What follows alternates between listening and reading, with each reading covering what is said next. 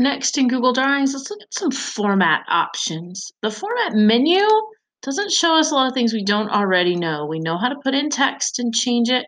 We can align that text. We can work with spacing and bullets and numberings and tables and formatting and the fill color and connectors and borders and lines and things that we're used to and features, honestly, that we see on the standard toolbar. We do, however, want to look at one thing that's different, and that's these format options. You can get to them here from the format menu. You can also get to them up here on the toolbar. And when you click on that, whatever it is that you have selected suddenly has some more options. I'm going to select my word art, and I'm going to click on format options. It's going to open up over here to the side and give me some options I have not seen before. The first one is size and position. This will let you change the width and the height and the scale of things from here if you've got specific inch requirements on whatever the item is. Or you can also go over here and click and drag and eyeball it if you want to. You can also lock the aspect ratio, which is going to keep it true to the original. You can change the position from wherever it is.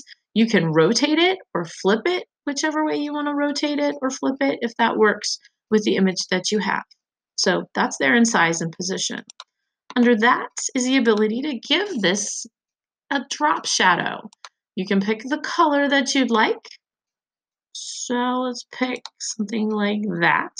You can change the transparency of it. You can change the angle of it. You can change the distance. You can change the blur radius.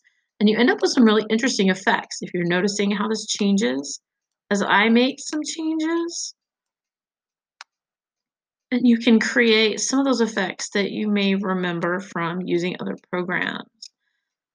This is going to let you create that drop shadow kind of a view. Know that I want the distance to be that far. You make things glow if you are interested, if that works with your purposes. Under that, you've got the option to have a reflection. Take the drop shadow off. Let's look at reflection. When that's on, you get this cool reflection technique that I really like and quite possibly overuse. That's going to give you that effect. You can change the transparency of it as you wish. You can change the distance of it, how far away, how close. Depends on how much space you have. You can also change the size of it. How big is that thing going to be? Is it just a little bit, or is it the entire thing? Okay, that's there in format options, and that works with word art as well as any other graphic that you want to get to. Here's the format options on my Bitmoji. I could recolor this completely. If I wanted it to be something different that met the color scheme of whatever else I was using, I don't think that would work. If I'm working with yellows, brightens it up a little. If I'm working with whatever recoloring needs you might have, here's how you recolor a graphic. That's under format options. You can also undo that and go back to no recolor to your original. You got the same adjustments that we saw before. You've got the same drop shadow possibilities and the same reflection possibilities. The big thing here with all of these settings is not to overuse them.